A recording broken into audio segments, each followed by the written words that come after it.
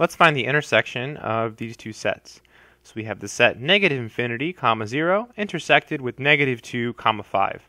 So the intersection of two sets is what these sets have in common. So we'll start by graphing each of these sets. So first we'll graph the set negative infinity to 0. So to graph the set, we start by drawing a number line. Then we'll plot the 0.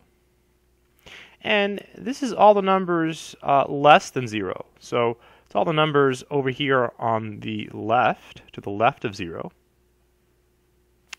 And we have a parentheses on the 0. So this is the graph of the set negative infinity to 0. The parentheses means we don't include the 0. Okay, now let's graph the set negative 2 to 5. So we have negative 2 to 5.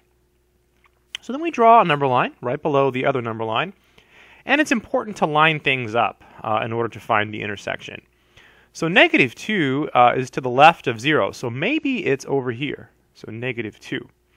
And 5 is bigger than 0, so maybe it's over here. So there's 5.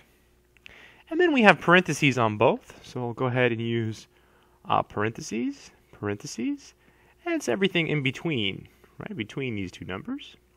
So that's the graph of the set negative 2, comma 5. So now we want the intersection. So the intersection is what they have in common.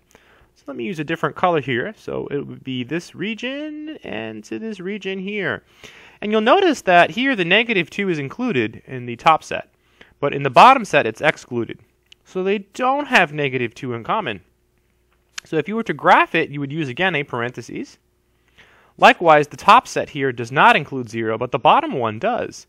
So they don't have that in common, so we use a parentheses. And then we shade everything in between these sets, between these numbers, rather. And that would be the graph of the intersection. So the answer would be parentheses negative 2, comma 0 parentheses. And that's it.